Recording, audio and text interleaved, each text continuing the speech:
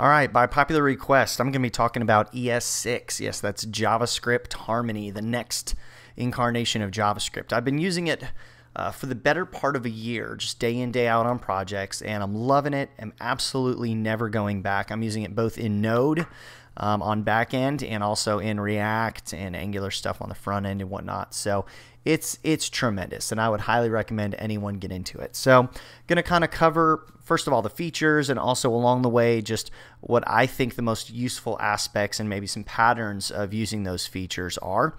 If I feel like this video is getting long-winded, we'll just break it up into two. So let's go ahead and get started here. First of all, if you're wondering how do I transpile, or actually how do I write ES6 and have ES5 safely in the browsers, you're going to want to use babel.js.io. Definitely is my favorite transpiler, and it's really seamless. If you already have any kind of build system going on that's compiling Sass or minifying JavaScript, it's pretty much effortless to add in Babel and then go ES6 down to 5 or ES7 down to 5. Babel even supports some ES7 features, which are great. The other big players, Google traceur, whatever the French would say with that word, and that's also big. I feel like Babel is, really kind of become the main guy with transpiling JavaScript ES6. So Babel.js is my recommendation. Go for it. You'll like it. Let's get into it. So kind of some great ES6 features here. My favorite, the one that I hands down use day in, day out, is destructuring. I actually added destructuring to my Mac dictionary because it didn't know what that word means. And so basically, let's say you've got an object called foo, and we've got bar is 1, baz is 2. And then you can basically just destructure those out. So instead of going var bar equals foo.bar and var baz equals foo.baz, I can just go var bar baz equals foo. And that's basically the same thing. So now I have two variables that have been created on my page. I can do, alert bar, alert. Who uses alert anymore? And so that's very, very cool. I could just snatch out bar, leave baz for later. This is very useful for when you have large objects and you just want to snatch a value or two out of it. Or if you have objects with very large names, very large name, and you just do not want to call that all the time, you can just snatch a value out of it, create a local variable or something. So very, very nice. You can also do this with arrays. Tenses, let's see. Whoop, we're doing arrays here. Let's do first person, second person, third person tenses. And so then I could go var first person equals what I call that, tenses. So then it's just basically going to snatch out the first argument of my array. And when I'm destructuring, I usually put a space on either side to kind of visually give you that cue that I'm not creating an array, I'm destructuring an array. That's kind of one thing I found helpful. Whether you're destructuring objects or destructuring arrays, it's helpful to have that space on either side because it kind of gives your brain this visual cue, oh, we're destructuring something here. So this would automatically grab number 1, and this would automatically grab number 2. So first person is me, second person is you. And where this is really helpful is maybe if you're doing a promise.all. So I'm giving it several promises. Promise 1, so that's going to give me some responses. Then I can do a then. So I have all my results in an array. So then I can go var results 1. I can actually destructure that. Equals results. And there's a better way of doing that, which I'll get into later on, because I can actually destructure these arguments as well, which is very cool. I can actually go, I'll just do it now. I can actually go results 1, results 2. And then I actually have results 1 and results 2 available here. So it's going to destructure that array out straight into the variable names I desire it to be. So it really saves a lot of code. What you'll find out is most ES6 features are not so much new features. The most useful parts of ES6 are not so much that they're new functionality, they just really improve the day-to-day coding experience. They really make JavaScript a lot of what the language has been lacking for a long time. And so it's just much more enjoyable. It's what CoffeeScript tried to do a while back, but became too much of its own language to take complete mainstream adoption. So I won't get into that argument there. But let's say you can also destructure objects. This is actually very useful. So let's say foo equals 2. I can actually go, I'm building an object. And let's say I have bar equals 1, and I could go foo equals 2. Well, I don't have to do that. If I want it to have the same name and the same value as foo, I just type in foo, and that's basically the same as going foo 2. So it's going to say, oh, does the foo variable exist? It does exist. Let's print it out and print its value. So that's really nice if you're calling functions. Let's say I'm calling some method, and I want to give it an object of, let's say I've got name.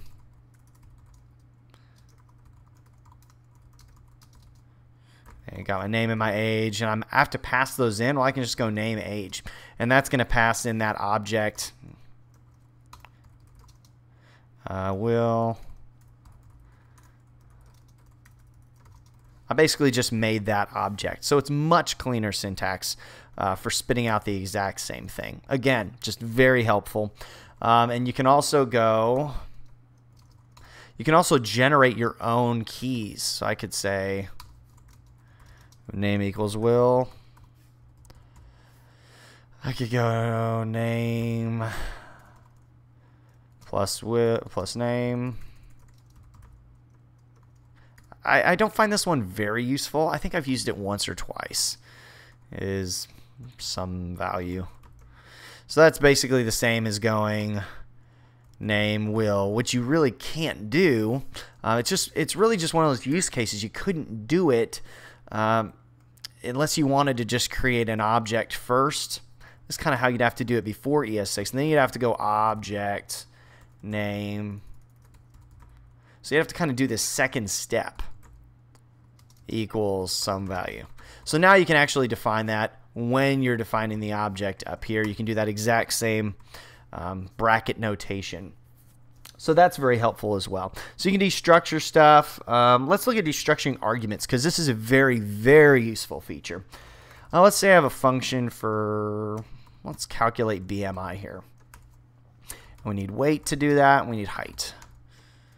All right, so there's my function, and then BMI, what is that? Weight divided by, I think, the square of your height, and this all has to be metric or something like that, but I'll just pretend it's metric already. So there we go. So that's my BMI. And some guy down here calls it calc BMI. Say it already exists somewhere. Okay, so that's going on. Let's say now we're going to add a callback feature, so I can also call that back. If callback BMI. So that's going to pass in. And then this guy is going to do the exact same thing, but he's also going to give it a callback function that does something with that value. And then let's say at some point, well, now we want to enter in a max here. So you can also enter in a max. And some of you guys are seeing where I'm going. This guy needs to enter in a max of 25. So if it's over the max, if BMI is over max, then we're going to console log that your weight is too high. You're overweight. So that, of course, then creates this problem because we're not passing in a max here, so we have to pass in null, and you basically end up with these arguments that are these functions that are kind of hard coupled to the order of your arguments, which can make for some really frustrating situations sometimes. So what we could do instead is we could pass in an object. Once again, we're going to do that exact destructuring we've done. We're basically going to create a new object, and we're just doing the object as a one thing, which would commonly be called something like opts, right? So then all throughout your BMI, you're going to say if opts.callback, you know, and stuff like that. And you're going to do ops.height, ops.weight. Well, now you don't have to do that. You can just kind of destructure them coming in, which my syntax is looking weird on this, but that is correct. We can totally do this. We're actually pulling in weight, height, max, callback, and I'm just going to say max has a default of 25. I can do default arguments, which is very nice. So this max is going to be 25 if it's undefined. And so then callback's going to be there. So this is very nice. And then I can do this exact same thing here. I don't have to worry about max anymore. I'm passing in max as undefined. And I'm passing in a callback right there. So that's really nice. Basically, the order doesn't matter anymore. I could totally move these orders around here. Weight, height, it doesn't matter. I'm going to pull them all in correctly. Another thing that I can do is I can also kind of change the naming of these. So I want weight to come in as W. I want height to come in as H. So now you're going to come in as W. You're going to come in as H. And then there's max, so that's fine. So that's another cool thing is you can destructure them. You can destructure them with default values. This also works when you're just destructuring objects somewhere else. More and more, I find myself converting interfaces to destructuring objects when there's multiple arguments. I feel like it's just cleaner. It's less error prone. It's just really nice. It makes for nice code. So that's good. Let me show you one more thing, and then we'll go ahead and stop this video and get into another one. So you can kind of learn, spend some time, get comfortable with these, and move on. And that's template strings. Love template strings. So something you find yourself doing all the time is, my name is Will, and then you have to say greet. Hi, my name is, and then plus name plus, and I like to party. Then you're like, oh, well, now party has to be something else. So thing equals party. Now you have to do I like to. And then you have to do thing. And then you have to do plus. And then you have to add your period. It's really a mess. And then, of course, you find out, I left my space out. I got to add my space. And so that's the kind of thing that is really annoying. And then, of course, multi-line. Let's not even get into multi-line, because then I have to add that. And then if I want it to feel like multi-line, then I got to do all these tabs. Yuck. So that's something we don't like to do. And, of course, template strings really fixes that. I can just go greet equals. You do a backtick instead, which, of course, looks and feels very strange at first. And my syntax highlighting has not picked this up. Let me see if I can.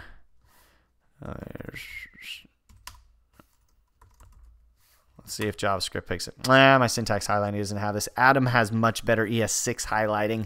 I usually use Atom when I'm doing ES6, but oh well. Let's see. So hi, my name is, and then I can go name, which kind of CoffeeScript-ish, if some of you guys have used CoffeeScript before.